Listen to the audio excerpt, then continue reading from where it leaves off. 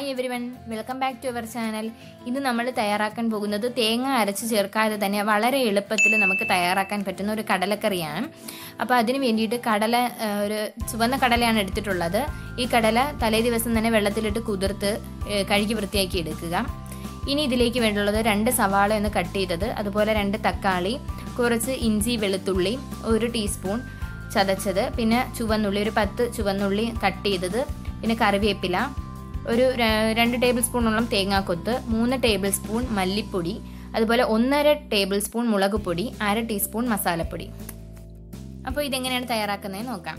ഇതിന് വേണ്ടിയിട്ട് കടല നമുക്ക് കുക്കറിലേക്ക് ഇട്ട് കൊടുക്കാം. ഇതിലേക്ക് കുറച്ച് കറിവേപ്പില, അതുപോലെ നമ്മൾ കട്ട് ചെയ്ത് വെച്ചിരിക്കുന്ന സവാളയിൽ നിന്നും ഒരു പിടി സവാള ഇട്ട് കൊടുക്കുക. പിന്നെ നമുക്ക് ആവശ്യത്തിന് ഉപ്പും കുറച്ച് വെള്ളവും ചേർത്തിട്ട് ഒരു 2.5 ഗ്ലാസോളം വെള്ളവും ചേർത്തിട്ട് ഒരു 4-5 വിസിൽ വരെ ഇതൊന്ന് വേവിച്ചെടുക്കണം. ഇതിലേക്ക് ഒരു 1/2 ടീസ്പൂൺ മഞ്ഞൾപ്പൊടിയും കൂടി ചേർത്ത് കൊടുക്കുക. കുക്കറിൽ അത് വെച്ചിരിക്കുന്ന ടൈമിൽ തന്നെ വേറൊരു പാത്രത്തിലേക്ക് നമുക്ക് ഒരു 2 ടേബിൾ സ്പൂൺ വെളിച്ചെണ്ണ ഒഴിച്ചു കൊടുക്കാം.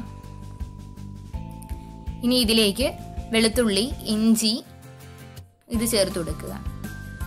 ബാക്കിയുള്ള സവാളയും ചേർത്ത് കൊടുത്ത് നമുക്കിതൊന്ന് വഴറ്റിയെടുക്കാം.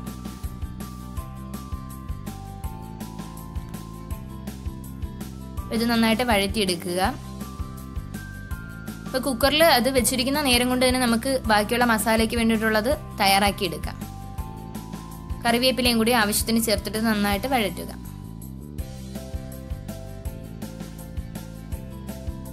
ഇപ്പോൾ സാധാരണ നമ്മൾ കടലക്കറി തയ്യാറാക്കുമ്പോൾ തേങ്ങയൊക്കെ അരച്ച് ചേർത്തിട്ടല്ലേ ചെയ്യുന്നത്. അപ്പോൾ ഇത് അരയ്ക്കാതെ തന്നെയാണ് ചെയ്യുന്നത്. ഇതിലേക്ക് നമുക്ക് ഒന്ന് സവാളയൊക്കെ വഴന്ന് വരുമ്പോഴത്തേക്കും നമുക്ക് ബാക്കി ചുവന്നുള്ളി ഇതിൽ ചേർത്ത് കൊടുക്കാം. തക്കാളി ചേർത്ത് കൊടുക്കുക. ഇതൊന്ന് വഴറ്റിയെടുക്കുക. നമുക്ക് ഫ്ലെയിം ഒന്ന് കുറച്ച് വെച്ചിട്ട് കുക്കർ ഓപ്പൺ ചെയ്ത് വെക്കാം. അപ്പോൾ കടലയൊക്കെ നന്നായിട്ട് വെന്ത് വന്നിട്ടുണ്ട്. നമ്മൾ ഇതിന് ചെയ്യാൻ പോകുന്ന കടലക്കറിയുടെ കൂട്ടിൽ നിന്നും ഒരു 2 ടേബിൾ സ്പൂൺ, അതുപോലെ സവാളയുടെ കൂട്ടിൽ നിന്നും 2 ടേബിൾ സ്പൂൺ എടുത്തിട്ട് നമുക്ക് മാറ്റി വയ്ക്കാം. ഇത് മിക്സിയുടെ ജാറിട്ടൊന്ന് ചൂടാറിയ ശേഷം അരച്ചെടുക്കണം. ഇനി നമുക്ക് ബാക്കിയുള്ള പൊടികളെല്ലാം ചേർത്തിട്ട് നമുക്കൊന്ന് മിക്സ് ചെയ്തെടുക്കാം. 1.5 ടേബിൾ സ്പൂണാണ് ഞാൻ മുളക് പൊടി എടുത്തിരിക്കുന്നത്. ഇപ്പോൾ എരിവ് കുറച്ച് മതിയെങ്കിൽ നിങ്ങൾക്ക് കുറയ്ക്കാവുന്നതേ ഉള്ളൂ കേട്ടോ. ഇതിപ്പോൾ ഞാൻ കാശ്മീരി ചില്ലിയാണ് യൂസ് ചെയ്തിരിക്കുന്നത്. അപ്പം കറിക്ക് നന്നായി ഒരു കളർ കിട്ടും. അപ്പോൾ അത് റെഡി ആയിട്ടുണ്ട്. ഇനി നമുക്ക് ബാക്കി വേവിച്ച് വെച്ചിരിക്കുന്ന കടല അതിൽ ചേർത്ത് കൊടുത്ത് നന്നായിട്ട് മിക്സ് ചെയ്യുക. ഇനി ചാറ് കൂടുതൽ വേണമെന്നുണ്ടെങ്കിൽ കുറച്ച് ചൂടുവെള്ളം കൂടി ചേർത്ത് കൊടുത്താൽ മതി. ഇനി ഒന്ന് അടച്ചു വയ്ക്കാം. ഇപ്പം ഇത് ചൂടാറിയിട്ടുണ്ട്. നമുക്കിതൊന്ന് അരച്ചെടുക്കാം. അപ്പോൾ ഇതുപോലെയാണ് അരച്ചെടുക്കേണ്ടത്. ഇനി നമുക്കിത് ഈ വേവിച്ച കടലയിലോട്ട് ഇത് നമുക്ക് ചേർത്ത് കൊടുക്കാം. നന്നായിട്ട് മിക്സ് ചെയ്തെടുക്കുക. ഒരു 2 മിനിറ്റ് നേരം ഒന്ന് കുക്ക് ചെയ്തെടുക്കുക. അപ്പോൾ പാകത്തിന് ഉപ്പ് കൂടി ചേർത്ത് മാറ്റി വയ്ക്കാം.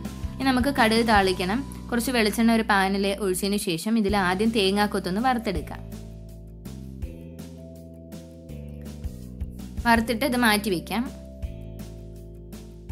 ഇനി നമുക്ക് കടുക് സാധാരണ താളിക്കുന്നത് പോലെ കുറച്ച് കടുക് ചേർത്ത് കൊടുക്കുക. കുറച്ച് ചുവന്നുള്ളി ചേർത്ത് കൊടുക്കുക. ഇനി ഇതിലേക്ക് കുറച്ച് വറ്റൽമുളക്, അതുപോലെ തന്നെ കറിവേപ്പില, ഇത്രയും കൂടി ചേർത്തിട്ട് താളിച്ചെടുക്കാം. ഇത്രയേ ഉള്ളൂ. നമ്മുടെ കറി റെഡി ആയിട്ടുണ്ട്. ഇത് നമുക്ക് കടലക്കറിയിലേക്ക് ചേർത്ത് കൊടുക്കാം. ഇനി ഇത് 2 മിനിറ്റ് ഒന്ന് അടച്ചു വെച്ചതിന് ശേഷം നമുക്ക് ചൂടോടെ സെർവ് ചെയ്യാം. അപ്പോൾ ഇത്രയേ ഉള്ളൂ. നമ്മൾ തേങ്ങയൊന്നും അരയ്ക്കാതെ തന്നെയാണ് വളരെ പെട്ടെന്നല്ലേ തയ്യാറാക്കിയത്. അപ്പോൾ എല്ലാവരും ഇത് തീർച്ചയായും ട്രൈ ചെയ്ത് നോക്കണം. അപ്പോൾ വീട്ടിൽ ഇനി കടലക്കറിയൊക്കെ വെക്കുമ്പോൾ ഇതുപോലെ ഒന്ന് ട്രൈ ചെയ്ത് നോക്കുക.